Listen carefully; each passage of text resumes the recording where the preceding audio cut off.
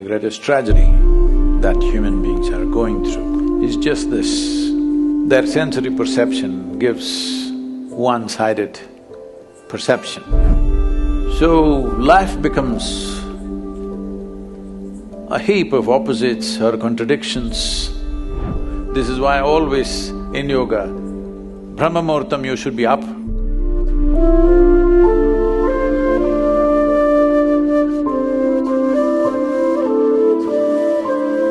Say the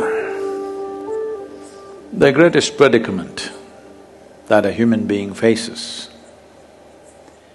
and the greatest tragedy that human beings are going through and the greatest struggle that all humans seem to be toiling with is just this. Their sensory perception gives one-sided perception. If you see this, you can't see this. If you see light, you can't see darkness. If you hear sound, you can't hear silence. So, life becomes a heap of opposites or contradictions.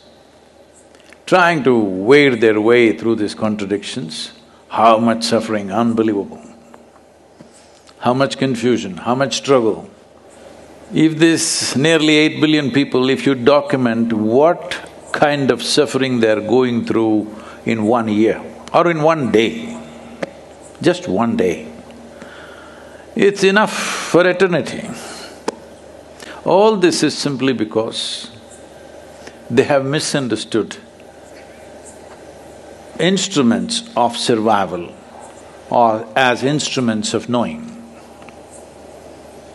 You must know which is light and which is darkness if you want to walk through this. You must know which is man, which is woman if you have to operate in the world. So these differences are very one-sided. Well, in many ways I've said this, now it's become a bit too common for everybody to know this because I've been speaking about this for some time. Well, you're sitting here as a man or a woman, but you came here because a man and woman came together, your mother and father exist within you. You being a woman or a man is just a surface thing, but you've taken it so seriously. And you go through a whole lot of circus. Just being a man or a woman, how much circus in the world? Forget about light and darkness, that's more complicated. Gender is the simplest damn thing.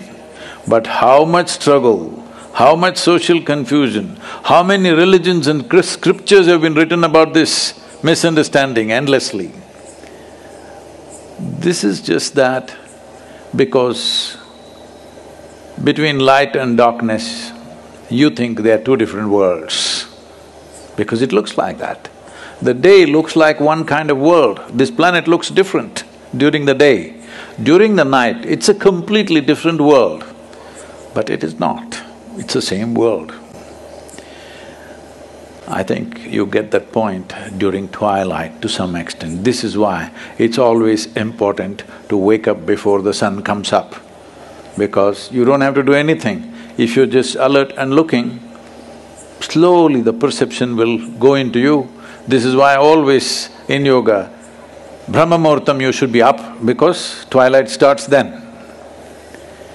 In twilight, if you're awake, you perceive that the differences that you have made out in your mind because of misperceptions of senses that you have settles within you. When that happens? When? When a man is woman, bird a flower, red is blue, life, death, twilight. When did this poem happen? When? I think this was about 2019 when I was in United States, our III, the Isha Institute of Inner Sciences, is a spectacular place nature-wise. We are yet to build. We've built some, lot more to build there. But in terms of nature, it's a truly spectacular place, and where I stay, you just cannot escape the sunset. The sun is at you because we are on top of a bluff and there is a valley. When the sun is setting, sun is in level with you. Like this usually happens only at the ocean. Even there will be a little bit this thing. Here, sun is below you when it is setting. So you cannot escape sunset at all, even if you want to.